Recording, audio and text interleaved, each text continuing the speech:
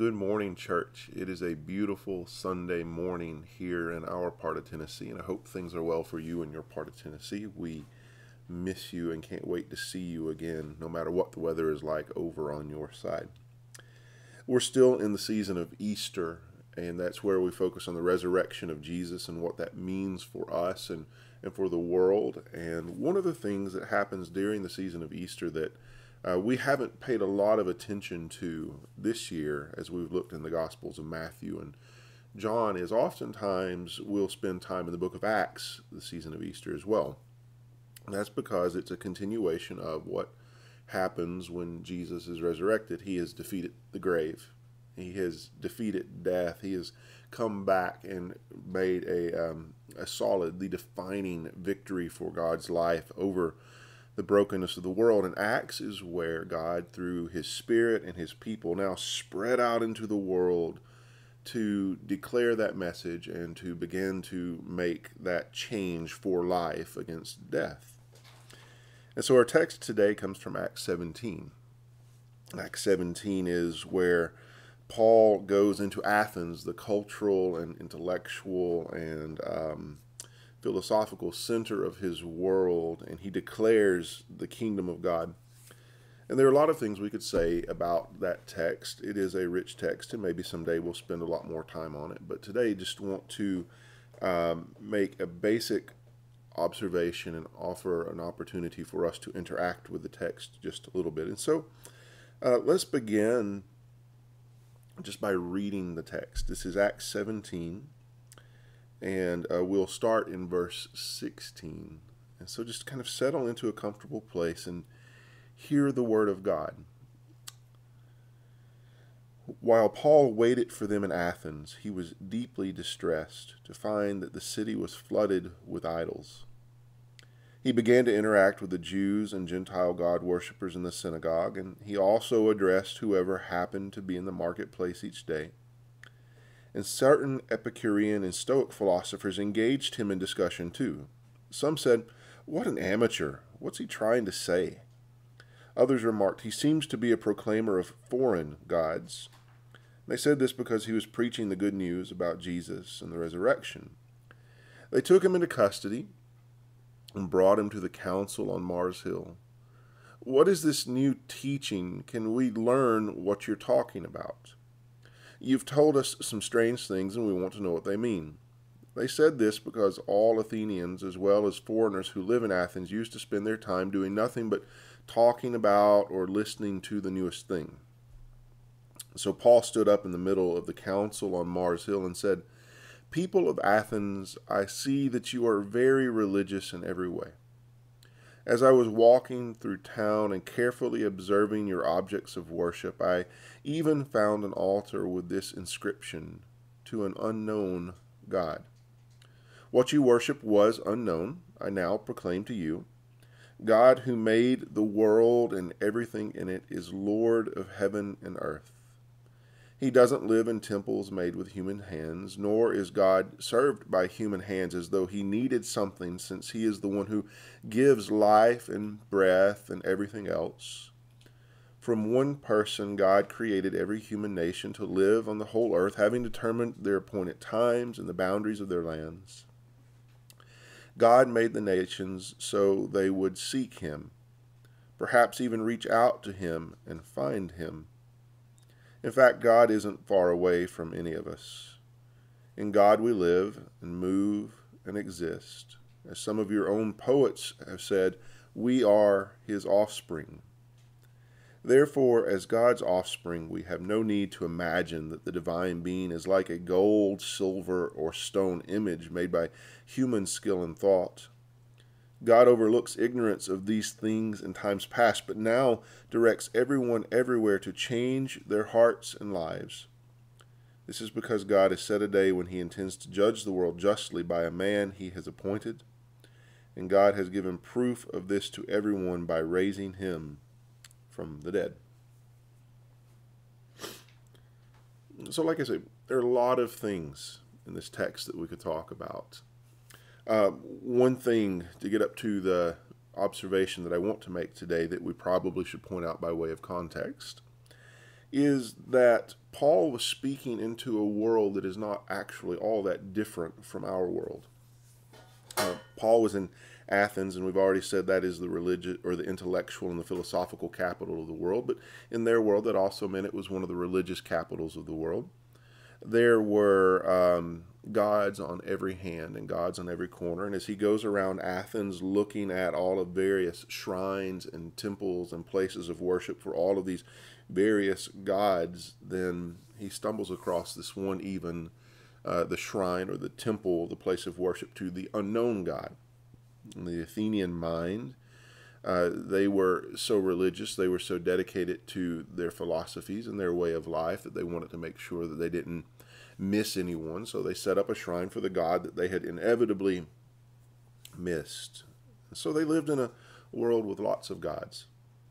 Now, in our world, we don't call our gods by the same name. We don't call them Mammon or Athena or Mars or Zeus or whoever. But we have our gods just the same. We worship money and success and popularity and comfort and security and lust. We worship war and domination and things like that. We live in a world where every time we open our eyes, we have a siren call coming from almost every direction trying to pull us in that direction. Some force, something saying this is the path to life as it's intended to be. This is what things are supposed to be like. Just follow us and then everything will be okay. This is not a terribly different world than Paul lived in, where everyone is peddling the meaning of life, the way things really are. But it's in the midst of this world, and this is, as I was thinking about this text this week, this is what came to me kind of as a central thought that I wanted to ask you to focus on this morning and perhaps even this week. That in the midst of this world with all of these clarion calls, all of these siren voices pulling us this direction and the other direction, all of them making claims about the meaning of life and how we find fulfillment and what it means to flourish and what life is all about, there is that unknown God, the one who actually created the heavens and the earth, the one who knows what it is for us to flourish, who knows why we exist, who knows what the good life is, and is tenaciously committed to us enough not to throw us away, but to bring that good life to us if we are willing to accept it. And in Paul's world, those other gods were often aloof and mysterious and hard to find. They were often the sorts of gods that hid themselves and disguised themselves and ran away. But this God is a God who, although he is mysterious and although you have to seek, he is a God that wants to be found. Those other gods, just by the way, were probably mysterious because they were full of empty promises. They always just slipped out of your grasp, always slipped just through your fingers, always just out of reach, always just on the tip of your tongue. But the God that Paul describes, this unknown God, I think the beautiful truth that we want to reckon with this morning is a God that wants to be found. For all of the mystery, and make no mistake, there is mystery with God.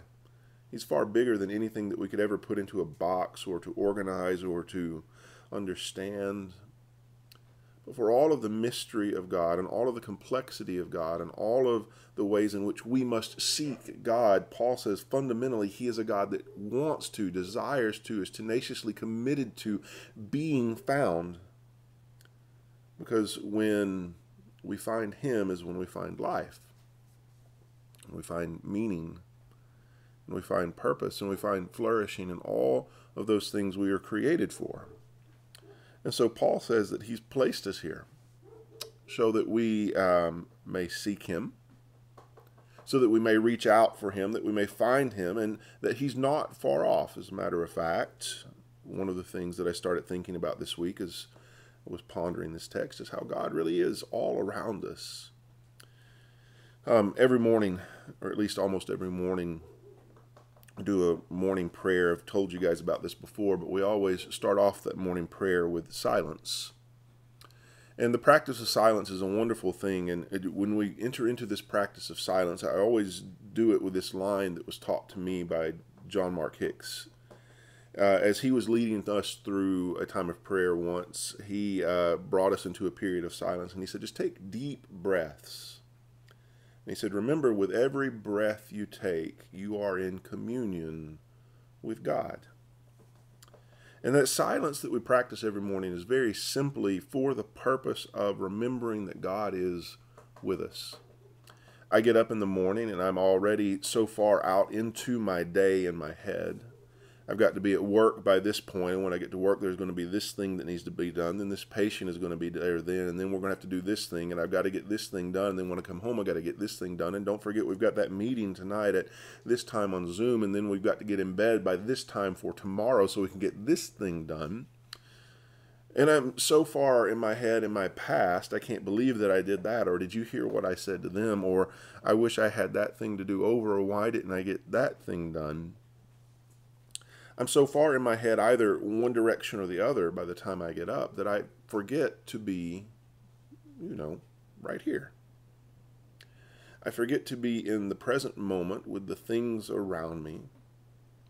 Most often that time of morning when I'm trying to do morning prayer, it's kittens rampaging through the house, playing and having a good time. It's birds singing outside of my window. It's the dogs running around. It's the sun shining down through the leaves. It's the breeze blowing. And I forget that it's in that moment that God is all around us, that God is with us, and that he wants to be found. But the problem I have, the problem we have, I think, I don't suspect that I'm alone in this, is that we get so focused on chasing all of these other things that we forget that the one thing that is necessary to chase for life is God, and that God wants to be caught. And so I've got to, as the young kids say these days, gotta get that bread, which is the way that they say we've got to go work and got to go earn our keep and got to go be successful and got to go get our money. Got to go get that bread. And sometimes I get so caught up getting that bread, chasing that dream, getting the next thing, that I forget that all of those things are temporary and transient and ethereal. They will slip through your fingers if you place your life in the hands of the gods of success and wealth and money. But it's in the pursuit of those things that I'm really at the depth of who I am, pursuing things that only God can fulfill. What do I want when I want those things? I want to have some sort of meaning. I want to feel like I'm doing something worthwhile, whether that be doing a job that is meaningful or taking care of my family or doing something that people will remember me by, or saying, oh, you did a good job, praising me, you will be loved, or I want to have comforts. And I suppose it will come in a nicer bed or a softer couch or a new gadget. I want to feel accomplished. And what I've discovered is that when I chase those things, those sorts of feelings may last for a while, but they always sort of fade. Those gods always make promises that sound good, but they're sort of empty. But the truth that I'm trying to lean into is that the God of Acts 17, the God who wants to be found, is the God who ultimately can provide all of those things that I'm seeking in these false gods. I want a sense of worth, and I want a sense of meaning, and ultimately anything that I do, any place I store up my treasure here below, can be destroyed or corrupted. It can be stolen, as Jesus talks about in Matthew chapter 6. But true and unending worth is found in three simple words: God loves me. He has already taken, as Jonathan Stormont, one of the preachers I like to listen to, says, he's already taken the question of my worth out of my hands, and he has decided in my favor.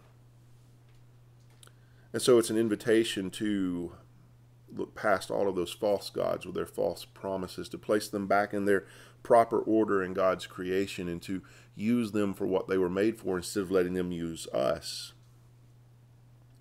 and rather see the real God, the God that wants to be found. And I don't remember who said this. It has traditionally been accredited to G.K. Chesterton, the famous Anglican and Catholic author from Britain from some time back, but G.K. Chesterton didn't say this, but it's a good quote nonetheless. It says that every time someone knocks on the door to a brothel, they are really seeking God. They're looking for something. They're looking in all of the wrong places, and we let ourselves get distracted. But God is there. Every breath we take is communion with God. Every time we see the sunshine, every time we feel the breeze, even in the darkest of the nights when we put our feet firmly on the ground, that is the presence of God. And He wants to be found. And so for just a minute, let's enter into an exercise. I've been trying to think of ways to get us more interactive in this. I don't like this virtual thing. I want you just to settle in for a second. I want you to think about what Paul is telling the people here in Acts 17. God placed us here to seek Him and to reach out for Him, that He can be found, that He's not far from us, that actually He took the initiative, that He wants to be found.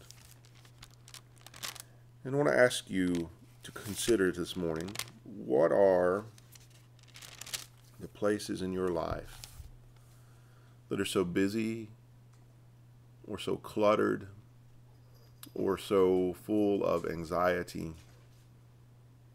What are the places in your life that are distracting you from finding the God who is right in front of you? And so just settle in for a second. What is keeping you from finding God? What is keeping you from seeing Him in your life? Maybe it's something from your past. Maybe it's something from the future that you've got to get done.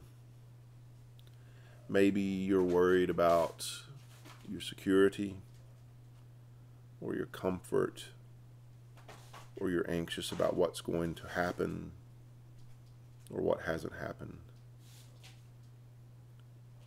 Maybe you have fallen into the sway of some false god who talks a good game,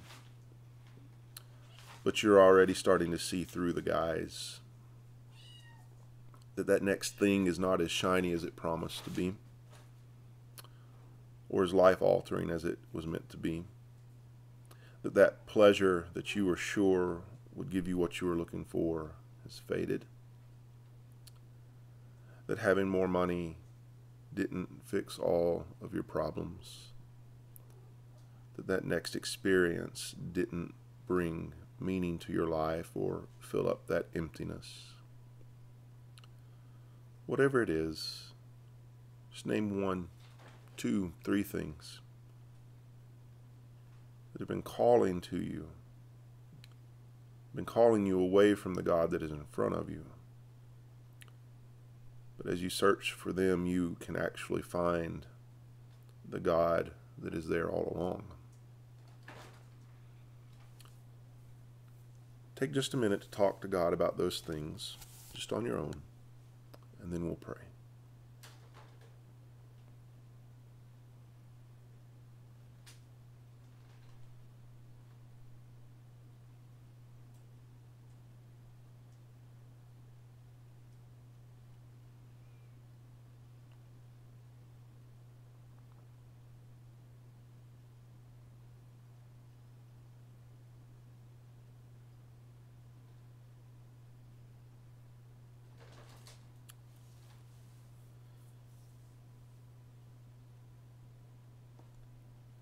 God in heaven, give us the presence to see you around us. Give us the courage and the tenacity to seek you, knowing that you want to be found. Father, guide us. Give us eyes that see, and ears that hear, and hearts that understand. And we pray with you, or pray to you as a family now. Our Father, who art in heaven, hallowed be your name. Your kingdom come, your will be done on earth as it is in heaven. Give us this day our daily bread. Forgive us our debts as we have forgiven our debtors. Lead us not into temptation, but deliver us from the evil one. For yours is the kingdom and the power and the glory, now and forever. Amen. You shall love the Lord your God with all your heart and soul and mind and strength. This is the first and great commandment, and a second one like it is, you shall love your neighbor as yourself. Upon these two commands depend all the law and the prophets. If anyone says, back up a little, we love because God first loved us. If anyone says, I love God and hates a brother or sister, he is a liar. Because the person who doesn't love a brother or sister who can't or can be seen can't love God who can't be seen. This commandment we have from him. Those who claim to love God ought to love their brothers and sisters also. Church, we'll see you soon. We love you. We miss you. Have a good week.